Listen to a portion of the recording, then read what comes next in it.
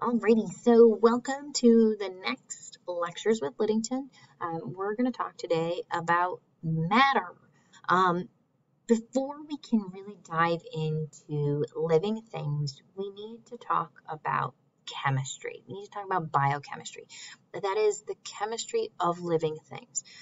Because if all living things are made up of cells, well, those cells have other parts that they're made up of, and everything inside of those cells is made up of atoms. So we're going to talk today about those atoms. So to start from the very beginning, we'll talk about the structure of atoms. So inside, if we zoom in on an atom, there are three different parts.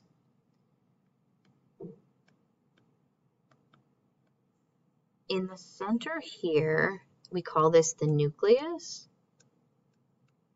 and that contains both our protons and our neutrons. So this here, see how it has a positive charge? These are protons. Think proton, positive, write that P. Think like a proton, stay positive. Remember that, have that in the back of your head at all times because it's not just great for chemistry, also great for life. But the protons, they have a positive charge. And then notice these red ones over here, there's nothing written on them. There's no charge. Those are our neutrons, and they are neutral. Right, neutron is neutral.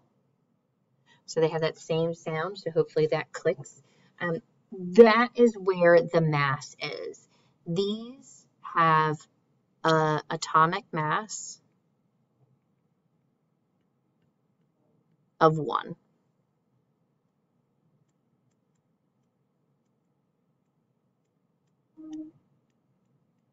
So both a proton and a neutron, they each have an atomic mass of 1. We give them a number of 1, just so that when we start looking at our periodic table, there's a meaning for that. Over here, these guys, the green ones, those are our electrons. Electrons. Notice there's a negative there. That's because they have a negative charge, and they have very low mass. Almost nothing.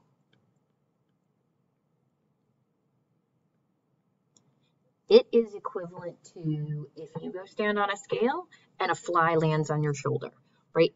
Technically, it's more mass, but it's not going to show up on your scale as an increased number because it is just so small. So those are the three parts of an atom. Now, remember, when we say atom, we're specifically talking about something that is electrically neutral. We have those protons, those neutrons, and those electrons. Those protons are positive, electrons are negative, but an atom has a neutral charge. So what that means is our protons equal our electrons. So our positives are equal to our negatives when we're talking about an atom. If we change that balance, then we're talking about an ion. So if it's not equal, we're talking about an ion. In this case, we're talking about atoms, so there is an equal number of protons and electrons.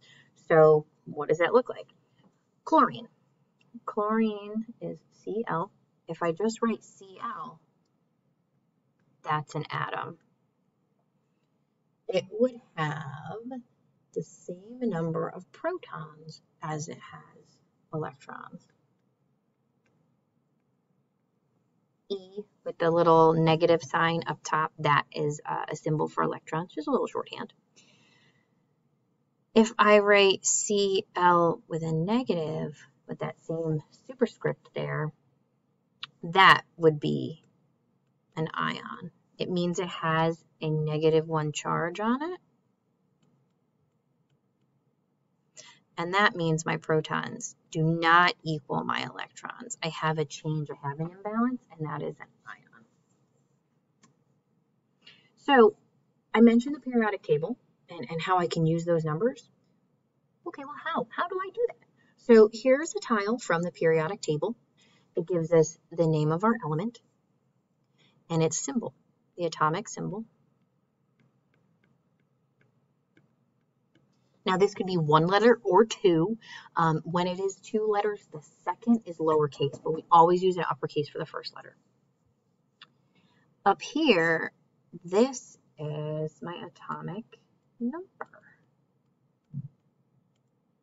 And what my atomic number tells me, this tells me the number of protons. And down here, this is my mass number, which tells me the number of protons and neutrons. It gives me the combination of protons and neutrons. Remember, this is where all the mass lies, not in the electrons. So a couple other things about atoms, ways we can arrange those atoms. We can talk about elements. When we talk about elements, we are referring to a pure substance.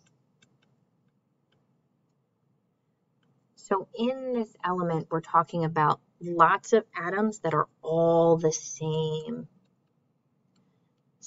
type of atom, such as hydrogen gas, right? Hydrogen gas, it's all just hydrogens. There's nothing else in there, it's just hydrogen atoms. Now, another thing that's kind of interesting with our arrangement of atoms is we can have what's called isotopes. And isotopes are the same element, but with different numbers of neutrons.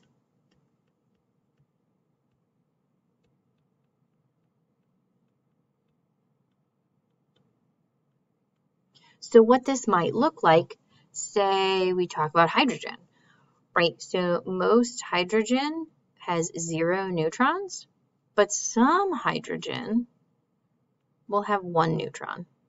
Oops, that's an ugly one.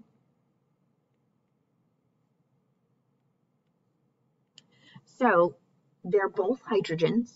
They have the same number of protons and the same number of electrons, but we have changed the number of neutrons. So they will behave a little bit differently, but they are the same element.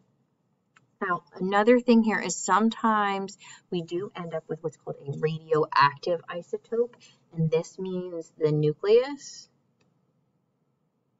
degrades. So those protons and neutrons on the inside, you can lose some of them. And when you lose those protons and neutrons, that's called radiation.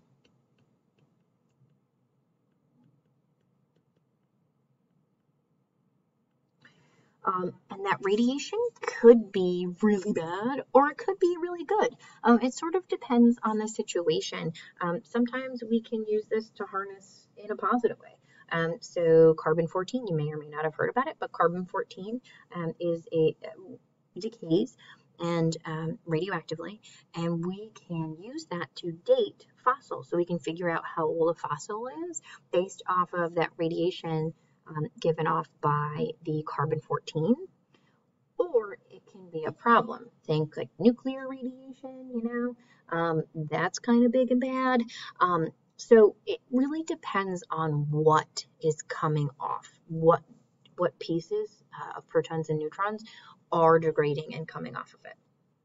So now that we've kind of reviewed atoms and how we can arrange them, let's talk about drawing them so we can illustrate them in a different way.